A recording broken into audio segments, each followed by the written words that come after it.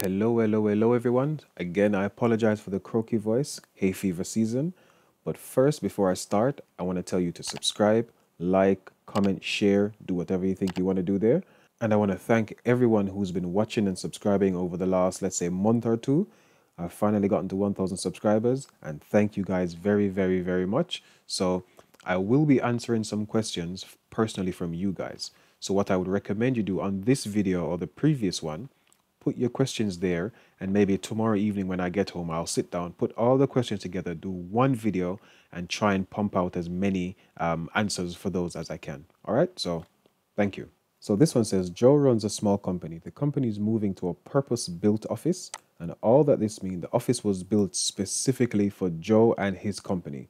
So 1 year, the office might have been a normal office. The next year, it might have been, I don't know, a restaurant or bakery. The next year, it might be a woodwork shop. It's purpose-built. It was built for the purpose of that business, whatever that business does. Joe has asked an IT expert for advice about suitable IT systems. The IT expert has proposed several alternative solutions. One solution is to set up a local area network that will provide a wired connections for 5 PCs, a file server, a backup server, 2 network printers, secure internet access, wireless access point for laptops and other mobile devices. One other proposal is to use cloud storage for backup rather than using an on-site server. Discuss the implications for the company of using cloud storage for backup rather than an on-site server. I'll double check if I did this question as a draw question. If I haven't done it as a draw question, I'll do it right after this one, just to show how we would connect the devices, so the means or methods of connection, how the data would be sent. So is it going to be bidirectional back and forth? I'll have a look. So I just double checked, and I will do that question as a draw question. I'll do it now as well. So you probably have 2 or 3 videos uploaded tomorrow. So learners discuss. Okay, let's jump straight into cloud-based backup. So stored, managed by third party.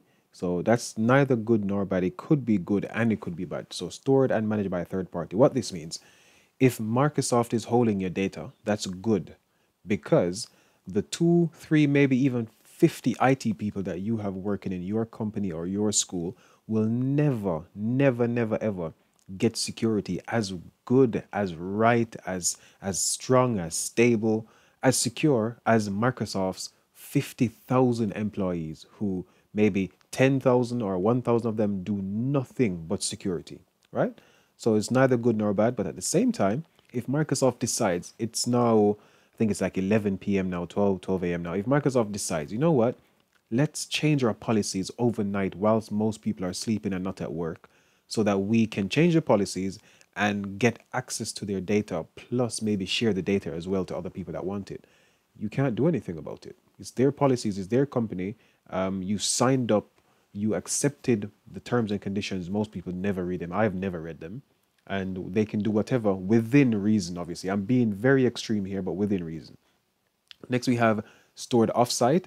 That's typically very good, because let's say you've stored everything in the cloud. You work in a school, you work in an office, you stored everything in the cloud. There's an earthquake, a fire, the building burns flat to the ground, and you think, oh my God, we made £1 million a day for the last 10 days. If we don't have our data, if we don't have our files, we cannot make that £1 million a day. What would you do? You'd simply run to Curry's PC World, Amazon, buy some laptops, buy some PCs, set them up in another building as quickly as possible, and keep making your £1 million a day. That's what you would do. So it says costs must be weighed up as well. So cloud is not always going to be cheaper. If you're a company that needs constant access, back and forth, upload, download to your stuff, and maybe you're in a country where you get charged per gigabyte or per terabyte, that might not be the best option for you. Whereas here in the UK, we don't really worry about stuff like that, because even on my mobile phone, I pay, what, £10 a month, I get 15 gigabytes of data. Some places in America, they still have dial-up connections, and that's 56 kilobits per second. Not megabits, not gigabits, 56 kilobits per second. That's very slow. So per gigabyte might cost a lot for them. In some cases, you pay only for what is used. If needed, increased storage, can pay for extra. That's very true as well. I have my Google Drive, as I've mentioned many times. £1.59, I get 100 gigabytes of online cloud backup storage, all of that stuff.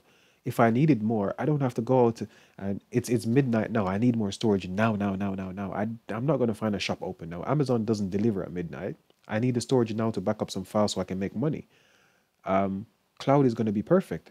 I can pay an extra £2, let's say, and I can get 200 gigabytes of storage straight away. So a client sends me something, I need to back it up for them. And they say, you know what, I'll pay you £50 a day to back this stuff up because I need it. It's so urgent for me. This is very secure stuff, right? You pay for what you use. If you don't use it, you can go down a level. If you want more, you can always go up a level. Environmental issues. If you think about every single person, this is again mostly good, but can be bad as well. Because there are so many servers around the world, they're using a lot of power. However, in contrast, imagine that every single person in the entire world bought a super fast, amazing laptop. And then in 3, 4, 5 years' time, they think, oh, I don't want this one anymore. Where's it going to end up? It's going to end up in a landfill somewhere in a third world country because the governments are so corrupt that they've just shipped it somewhere and dumped it, right? So environmental issues will come up. And most of the plastics and chemicals in these machines, these laptops, these phones, these tablets, they are poisonous to people. They're poisonous to animals. They actually destroy water supplies. So that could be an issue there as well. And that could be a good side as well. So there's good and bad for most of these. And remember, I think it said discuss. We're discussing. These are some of the points that we can use to go back and forth. Where are we again? Must ensure have security protocols in place which comply with the GDPR. That's correct. GDPR of 2018, I think it was updated in 2018. That was the very first one anyway. People must have access to their data. People must have control of their data. If you call a company and say, I want you to delete everything about me, they have a certain time frame in which they have to comply with that. So whatever protocols your Google Drive or your OneDrive is using, if you're a business customer, they must have certain protocols in place to ensure that your data is super secure. Next, well, I already mentioned this one. Giving a third-party access to secure data introduces extra risk. That's very true as well. That's what I mentioned here at the top. Store managed by a third party. So that's the opposite of that. So it's good and it's bad. How is it good again? It's good because the people at Microsoft are going to be better at security than the 4 or 5 IT guys in your school. However, the people at Microsoft can also change their minds and change their policies in a way that negatively affects you, the customer. They might start selling your files to other people. Where are we now? There may be security concerns when using online services, as they are often targeted by hackers because of the high profile nature. Very true as well. Whenever you go online, this is why I've said to you guys in the previous videos, always use a VPN whenever you're using like the KFC Wi-Fi, the McDonald's Wi-Fi. Otherwise, you would think you're doing a basic bank transfer, you're paying for something on Amazon, and you might be on a totally different website giving someone your bank details. So please use a VPN or just don't use those connections. Whenever you connect to the internet, there is always a chance of you being hacked. There is always a chance of malware because this is just how the internet is. These nefarious or bad people, this is what they do. Their entire job for some of them is to sit down and try to find vulnerabilities in systems and exploit those vulnerabilities so that they can make money in some cases. Backup performance is dependent on the quality and availability of an internet connection. Good and bad. Internet is obviously a very good thing, but if you don't have internet, there's no way you can use cloud. If you have really spotty, really slow, not very great internet, again, places in America, one of the biggest, most powerful countries in the world, they're still using dial-up connection.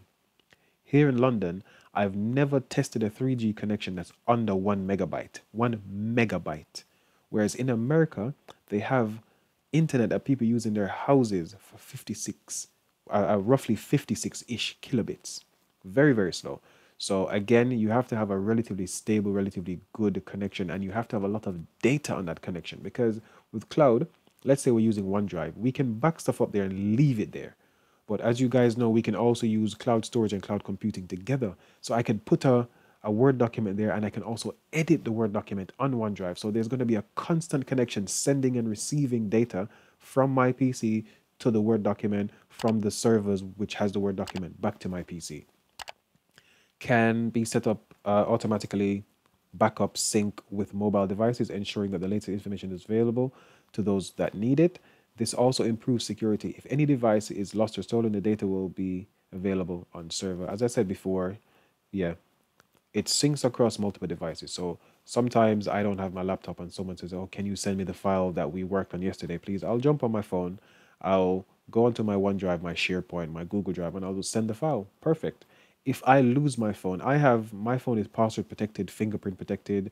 So if I lose my phone, yes, I'm going to be upset. And imagine I'm someone again making £1 million a day. So I'm going to be upset because I've lost a phone. But at the same time, or I've lost a laptop. At the same time, I have all my files on the cloud. I want to continue making my £1 million a day. I'm going to simply buy another laptop for however much I want to spend on a laptop or a phone and continue working because all my stuff is on the cloud. All I would need is a new device and an active internet connection. You can access it remotely. That's one of the main things about cloud, sorry, is that you can access it remotely anywhere in the world I am. When I'm in Jamaica, I can send people files. When I'm in America, I can send people files. When I'm in India, I can send people files. It doesn't matter where I am. I can always, once I have a decent internet connection, I can always get to those files and share them as and when I need to. Large storage capacity, very, very true. Most schools have a semi-unlimited data package with Office 365. If you ever manage to log into your Outlook email, your personal one, you would normally have about 5 gigabytes of storage, right? When you have an Office 365 on through your company or a school like I do, that 5 gigabyte thing is not there. There's nothing there indicating how much storage you have. So it is semi-unlimited because nothing is truly unlimited, right? I have already tested it and I've uploaded 200 gigabytes worth of stuff and I can keep uploading more. So those are some of the cloud-based backup things that we need, that we can consider. These are some of the points that we can use to discuss, again, going back and forth, negative, positive, negative, positive. We also now have to speak about the on-site server. Right? So again, good and bad of that. So the company has complete control, in particular, control over security of the data. That's true as well. Again, this is good and bad. The company having complete control, meaning that their policies will govern that data. So they can decide we will never share this personal information with anyone. Microsoft could get hacked. As good as their security is, if the NSA can get hacked, Microsoft can get hacked, right? Microsoft gets hacked, all the data is out there, and there's nothing you can do because you decided to use their services. Yes, you might be able to sue them afterwards, but it's too late at that point. Cost to be weighed up. Cost of server may need to employ IT staff to run the system. So as I've mentioned, most schools, companies have some IT person sitting there waiting for stuff to go bad. That's their entire job in some cases. They have to sit there and they have to wait. Servers cost a lot of money. I was doing a course recently with some of my students and I asked them to look for, I don't know, some random servers online, and someone came back to me and showed me one that was £93,000 for a single server system. Right? I don't remember which one it was. It might have been HP or Dell, but £93,000 for a single computer, albeit a very, very, very powerful computer. But that's the price of houses in some places in the UK, right? And then you will still have to hire someone to monitor, manage, update, fix.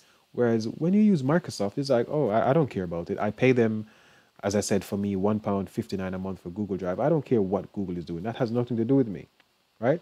Their systems crash, nothing to do with me. I might not be able to access my stuff, but I don't then have to pay them extra to fix their system. It's already in my package that they need to fix. They need to just sort that out. If extra capacity is needed, we'll need to purchase additional server. That is very true. Now, typically speaking, you can slot things, or let's just say slot hard drives into a server rack. That's an easy way to think of it. And if I need more storage, whereas with the cloud, I can simply say, oh, I'm paying £1.59. You know what? Let me just pay the £2 and get more storage. With this one, I'm going to have to go out or go on Amazon, order something, sit there, wait for it to come, plug it in, set it up, and that's how I get to use it. So not the most efficient way to work if speed and efficiency is something that's important.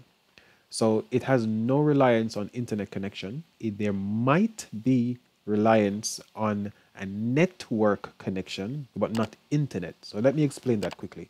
A network connection, so this is where we have a switch and everything is plugged into the switch. So even if there's no internet, I can still access the shared files on, let's say, the backup server or the file server, right? Whereas with the cloud, you must have an internet connection. You must be able to connect to the internet. Cannot be accessed remotely, cannot auto sync with mobile devices unless additional systems put in place. For example, a VPN. Very true. You would have to connect this server to the internet and allow people to connect to the server using a VPN before you can upload files, share files, back stuff up. Again, VPNs are typically very secure, but this way does need a lot more knowledge. Whereas with the cloud, username, password, maybe two-factor authentication, login, done. Nothing else. Offsite storage of backup should be considered. Very true. Could be costly, could be time consuming. I have, let's say, 100 gigabytes of stuff on a work laptop. I should never have a backup, or the only backup of that should never only be in the building I'm in. There should always be a physical backup somewhere else. So again, if my building burns flat to the ground, I can go there, recover this, and continue working. Cloud, again, very easy. I can back up on Google Drive. I can back up on OneDrive. I can back up on, what's the other one called? iCloud Drive. I can back up on Dropbox, multiple places at the same time. If Google doesn't work tomorrow, I can say, okay, well, I have the same data on OneDrive, so let me just grab it from OneDrive. If Amazon Drive doesn't work tomorrow, I can grab it from Google Drive, so on and so forth, okay? So next we have natural disasters, example, fires and floods. I would have mentioned before, if that building burns to the ground, you lose everything if you don't have a backup, and you lose that £93,000 you spent on that one server or however many servers you have, you lose that money. Yes, you might be insured, but the fact is you lose money, you lose time. With cloud, you log into another PC, you keep working. If my school burns down tomorrow, they'll probably send us home and say work from home for the next week or 5 weeks because school's burnt down. But I can still access everything because it's on, I think I use OneDrive mainly. It's on OneDrive. So this is how I would go back and forth with a discussion about cloud-based backup versus on-site backup. There is good and bad for both of them. These are all the points the examiner has mentioned. So please take as many as you want. I believe that question was an 8 marker. Let's go back up and check. Yeah, it was an 8 marker. So I would say maybe 4 points from each. To be fair, you have enough points. Go overboard. Do 1 good, 1 bad for cloud.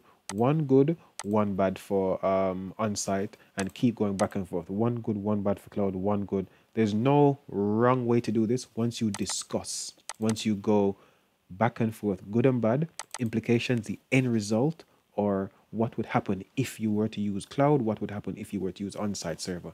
That's what that means. So that's it. Thank you guys for watching. I'm going to do the draw question on the same one now using these things here because this matches really nicely with how draw questions should be.